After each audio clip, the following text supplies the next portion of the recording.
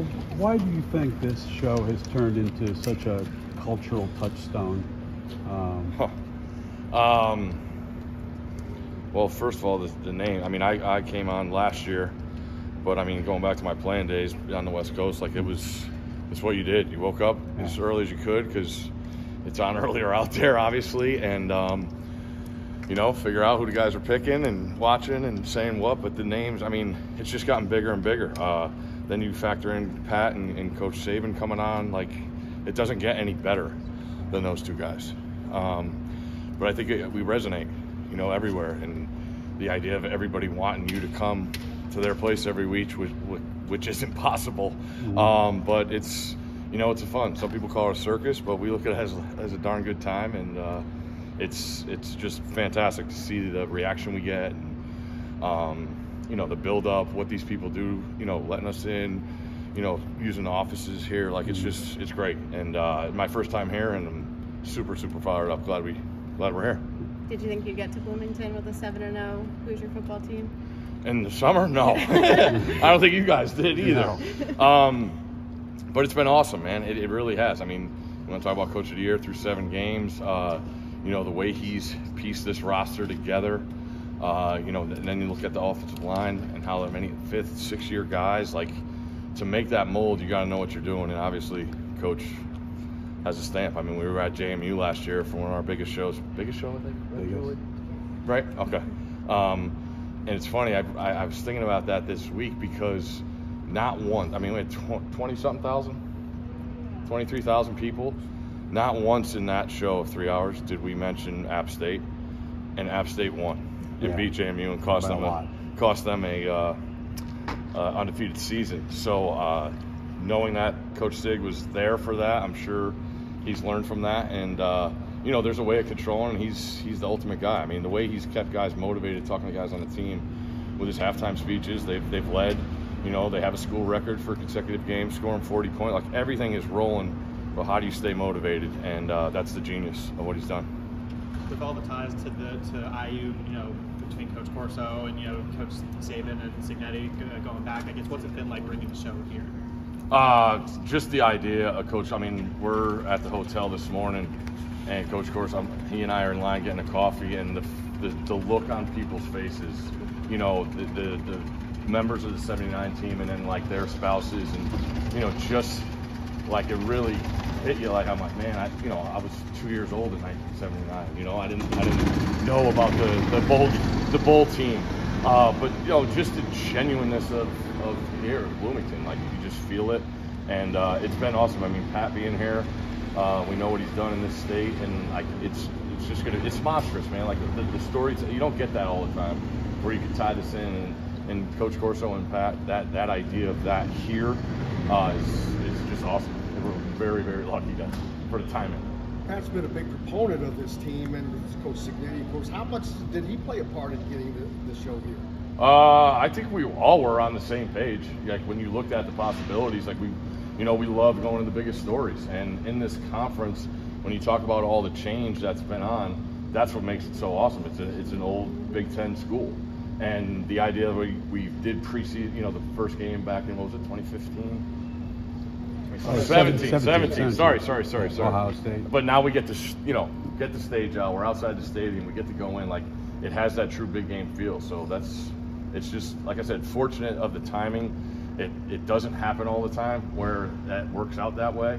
But, I mean, Pat's been a huge proponent of Coach. I mean, he goes back to Pittsburgh ties. Like, those guys are hardcore, remembering who played with who, what high school you played, what year you played them in the playoffs. So it's awesome. It just adds to the excitement level, and we're here. Have you kind of felt that excitement just walking around Bloomington and being around campus? Yeah, it's different. I mean, people were jacked up last night out at dinner and just fired up. I've tried to temper their expectations. I told them about JMU last year. They don't care. The idea of seeing your team score 40 plus in 7 straight weeks, it's kind of, I think, gotten to them, and it's all. I mean, they flipped the culture in the time he's been here, and that's what's awesome. That's what it's supposed to be. I always say this: there's nothing, you can't fake the excitement of a college campus. It's just the general enthusiasm, the energy, and it's sky high here, as you can tell. I haven't even been here 24 hours. Steve, you may not know this, but Indiana does not have a mascot. Mm-hmm. So if Lee were to maybe pick IU to win this game, what would he use as a head? I don't know. I was pushing for the candy cane pants, but he's usually sitting down, and we don't want to have to, change.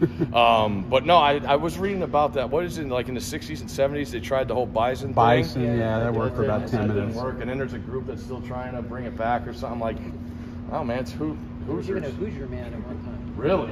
A big inflatable Hoosier man. Yes. He rode around a little moped. I don't know. Mm-hmm. I haven't like that. I'm obviously is getting decided. There's a plan, but I try and go in not knowing who he's going to pick. Okay. And I believe last week was the first week he didn't get it right. He's been on fire with his picks, and he loves every single second of it. We do a super dog segment, so you got to pick an underdog. And he's the first one every week to text our producer with his pick. So right. he's locked in, man. Don't worry about it. Feeling good? Yeah. You doing all right? Yep. Good. You've been talking. Lee has got to be pumped up to be back. All the things that are going on for him, recognizing that bowl team that you already mentioned, homecoming for him, not having been able to do this before. How excited has he been talking to you about this? Like I said in the coffee shop, like he was amazed. I can't imagine being his age and having that many memories and like at a place for 10 years, and now I don't know when's the last time he saw half these people, but like there's a resonation that those people, like he gave them a lot of the best times of their life. It happens in college all the time. You're going to remember the best times, and you remember the people you were around and the places you went. So the idea that they were able to do that year is, what are we, 40 years, more than that, 50. Math's not great. But it's true, like it just everything you wanted it to play out so far has with the recognition and the love that he's been shown. It's great. With Kansas last year, now Indiana this year, you're looking at Assembly Hall as you talk to us. What's it like to see a basketball school, these basketball schools become football schools? I had an idea that I was going to, Stanford guy going to Cal, it had a little trolling in me. And I was like, should I wear UConn gear? Because, I'm going to a basketball school just to show people. But I did not. Again, this is Coach Corso and Pat's show. I don't think it matters. Like, when you get this, you got a ranking next to your name. And, every home game sold out, right? The rest of the way. I don't care what kind. Like, it's football season, you're a football school. And, this fan base is starving for success, as a lot of other schools are, and a lot of schools will be super jealous of what the attention Indiana's got, but they deserve it. They've done it themselves, and that's everybody's like, oh, why don't you come to our place? I'm like, you're in control of that. You become the topic, we'll be there no matter where you are. So I don't look at it that way. Especially never being here, I've never stepped foot in that.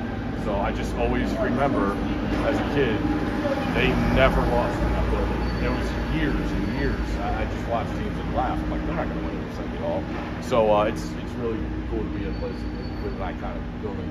Do you plan on going in there at some point? Yeah, I definitely want to walk around there. It's one of the not being like I got a chance to go to Fog Allen a couple years ago, and you're like, oh, okay, you got this, and just that building resonates on TV, which a lot of buildings now, these newer ones, whether it's the crowd, whether the way they do the seats and the suites and all that building resonates TV, so I'm fired up to go over there.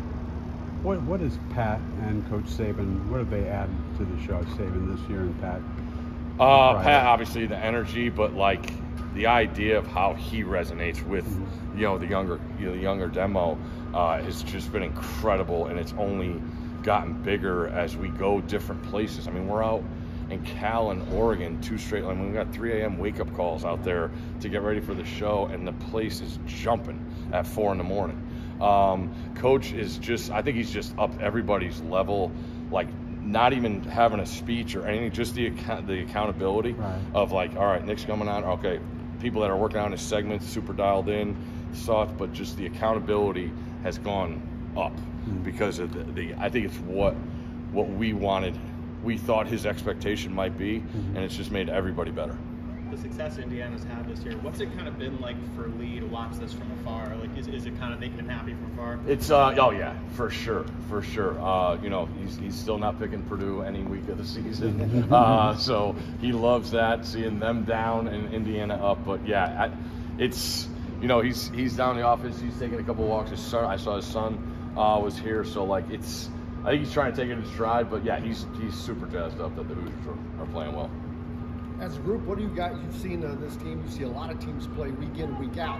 Where do you rank this team as far as being in the elite? Because they are definitely in the CFP conversation. No doubt. I think it's interesting how, as we get farther in October, we still want to learn about teams. You know, we were in Austin last week, and when I'm going through it, I'm like, they kind of, it's not their fault. You can only play on, you know, who's on your schedule. But they hadn't played a team that could, you know, throw the ball with success. So I wanted to see that.